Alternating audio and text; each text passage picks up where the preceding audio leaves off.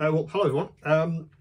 I've got another tool which I think you all might find as amazingly useful as I do. If you're like me, your workbench is constantly covered in this stuff. Bits of styrene, dust, anything that you've sort of sanded off for a model, or particularly if you're doing lots of scratch building, there's piles of this stuff everywhere. Trying to keep your bench as clean as possible obviously is essential, otherwise you might end up transferring some of this stuff to your next model, and I've done that loads of times. Even wearing gloves, I've still transferred some of this stuff because I haven't managed to get it all off my workbench, no matter what I've tried. So I had a look around and I asked myself, is there a way I can clean my bench much more efficiently and with the least amount of fuss? So the obvious thing is vacuuming it up. Can you get a vacuum cleaner? So I had a look for what's the smallest vacuum cleaner you could get, and they're still too big because they're mostly designed for obviously cleaning our homes, our kitchens, and particularly cars. I looked at car vacuum cleaners, and they're still too big. They're just completely unwieldy for the space that we tend to have for our model making. So I had a look at some of the suppliers which I am aware of for model tools, and as luck would have it, Dspiae do a vacuum cleaner, which is this thing. Now, when it arrived, I was quite surprised at how small it was. Obviously I saw it on the website and saw the dimensions, but I've been using this for, let me think, probably about 4 weeks, and it's amazing. It's absolutely transformed how I keep my workbench clean.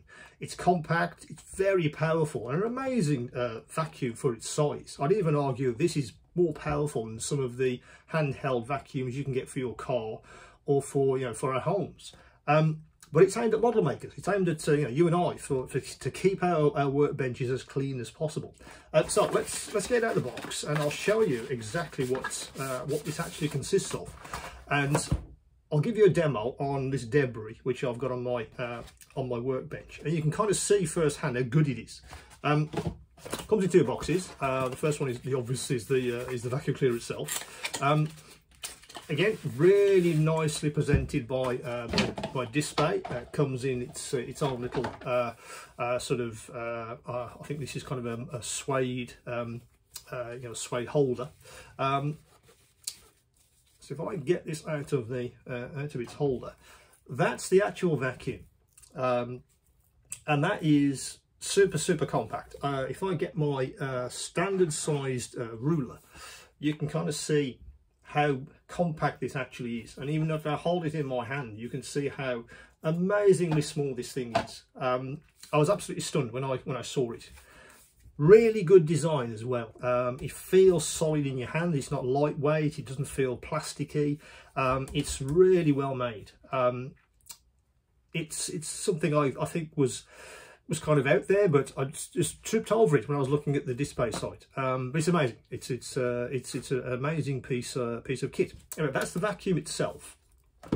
In the other box, you get some accessories, which I'll explain as we go. You get an extendable part on there, which you're probably all familiar with your handheld vacuums for the car, for getting in those nooks and crannies. And you also get this, which I'll explain what that is in a little while. You also get the full charger, which I keep in one of my drawers. It's all fully branded for Dspiae. It's basically USB. Plug that into any USB power source, and you can charge this thing without any problems at all. Now, what I liked about it as well was how it was actually put together. Obviously, this is the business end where all the suction actually goes on, but it's nice and easy to take apart. You kind of have to unlock it and then pull it, and that's where the filter is, which I'll also show you how that actually comes out. But let's give it a go. Let's actually sort of put that back together. What I tend to do is I attach the brush component, which is in the bottom of the box. If I can get that out, there it is. This is the brush component, which I tend to leave attached to the vacuum cleaner. So basically, I attach this to the end, and that's how I kind of keep it on my workbench, just like that. Now, recharging is in the back, as I mentioned, standard USB. This is your on-off switch. So let's give this a whirl.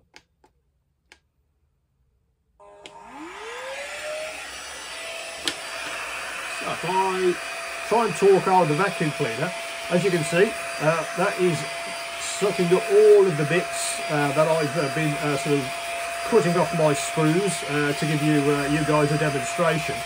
But what's interesting is that it also got a boost function. If I turn this over and hit this again, I can switch it off. But if I hit it twice to turn it on, that's an extra boost. So if you do have lots and lots and lots of stuff to get up, you can actually get it on a sort of super boost setting, if you like, and that will easily get up anything off your workbench. I'll just switch this off so I can speak to you a bit easier. So as you saw, that cleaned that bench without any problems at all. Even on the lowest setting. I don't think I've ever used the highest setting, to be honest.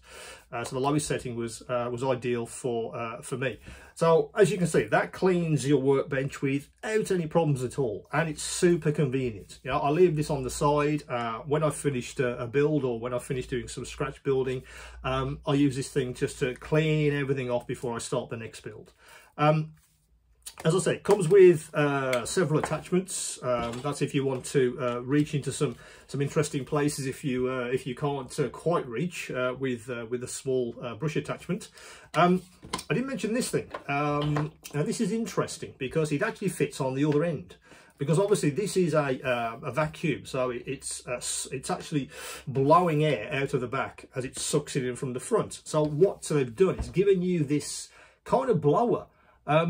Now I kind of wondered what's that for, but actually it's really useful as well. I use this for cleaning off any kind of dust, or if I'm doing some of my part works, for instance, which maybe have sat on a shelf for a few weeks before the next parts have arrived. They might have some dust. Now I can't get into these cars or these part works with a duster. What I can do is I can give it a good blast with one of these. In fact, yesterday I just finished this model, and what I wanted to do before I put it away was just give the engine a bit of a blast, just to get any sort of debris or dust which had sort of settled over the weekend. And because this engine is super detailed, this is a 120 Honda R272, which I just finished. But I put all the detail on the engine, and I wanted something to blow the dust off, and this thing was absolutely perfect. Just a quick blast, and it's absolutely clean and completely clean of dust. It's an amazing sort of addition. Really, whoever thought of that was a genius on the day. What can we do with the air that's coming out the back of this thing? Well, we can use that to clean our models. I'd even say if you say if you build a Lego, for instance, and again that's got dust on it, you don't really want to be trying to dust all the nooks and crannies with a duster or an earbud or something. This thing blasts all the dust off without any problems at all. Let's put that away so I can show you how this thing actually comes to bits. As I said, that's in the bottom of the vacuum cleaner. Now the front, as I said, this comes off when you just waggle it, and that's where the filter is. And if I can kind of show you, that's what's come off my bench over the last probably couple of weeks or so. According to Dspiae, this thing will go down to literally microns worth of dust. I think it's 0.3, I think they say. So stuff that you and I can't even see, that this thing will actually suck up from your bench.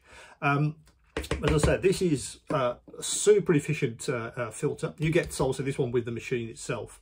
If you look on the site, I've also got in some replacement filters. You get a box with a couple of extra filters in there whenever you want to replace these. But frankly, these are going to last you for months, if not years, before you need to replace them, because they're very, very easy to clean.